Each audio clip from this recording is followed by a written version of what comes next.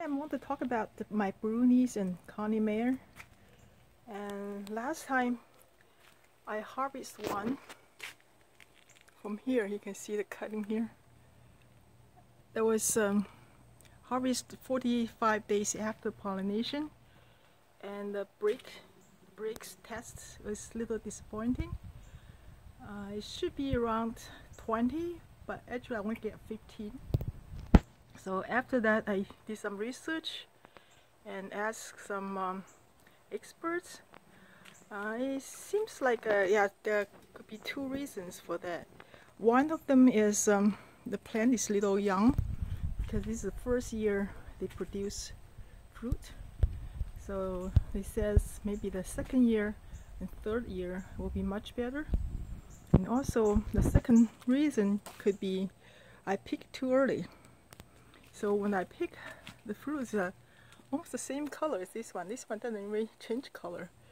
And this one, when I pick it, is 45 days. But you can see that some of them will change color much more. And I found a video from Spicy Exotics, and their Bruni and Connie Mayers are much more intense color. It's almost completely orange yellow for the whole fruit.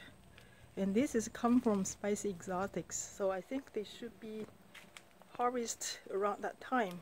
So that one was really too early. So this some of these are almost 60 days since pollination. So I'm going to start to harvest them on 6 days, 63 days, 66 days, and 70 days to see make any difference on the sweetness of this Bruni and Connie Mayer. And also I want to talk about this one. See this guy?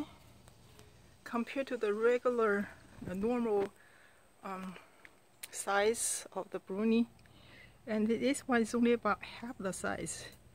It's very small, and this is not just happened here, and happened to my Delight and my Condor, and even my Agus baby. I had no reason why some of them are getting so small. I call it the tiny little fruit syndrome. And one thing for sure, this tiny little fruit is not because of pollination, and not because what the pollen was used to pollinate this one. Because you can see these ones pollinate on June 21st, and same as here, this one is June 21st, and this one's twice as big as that one. And also this one is also pollinated on June 21st, and also one on the back. So all these four of them pollinate on the same night with the same pollen. I have record on all the pollen I have been using. So on June 21st, I pollinate this one with the mixed pollen of Agus baby and Delight, fresh.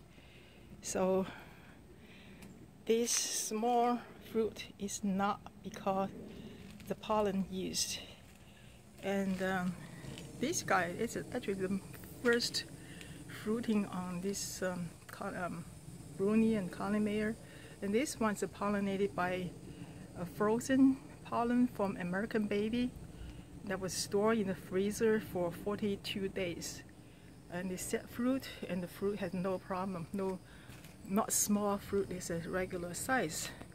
So what pollen used is not the one decide it become a small baby fruit or regular size fruit. So I just want to clarify that. And also I want to talk about this one. This is my Neon. Neon is supposed to be a self-fertile type, and you can see I don't know. So this one is pollinated. It is cross-pollinated, and this one and the one that's already lost here is pollinated by itself. Okay, so this is the one that fall off from here. That was a self-pollinated, and they didn't stick at all. So even the self-fertile variety, if you just do a self-pollination, then they may not work. They may or may not work. So this is a cross-pollinated, this is self-pollinated that stayed, and this is self-pollinated that's fall off, doesn't stick. It's the same as my delight. I test 2 of the self-pollination, 2 flowers, 1 set fruit, 1 did not. So even the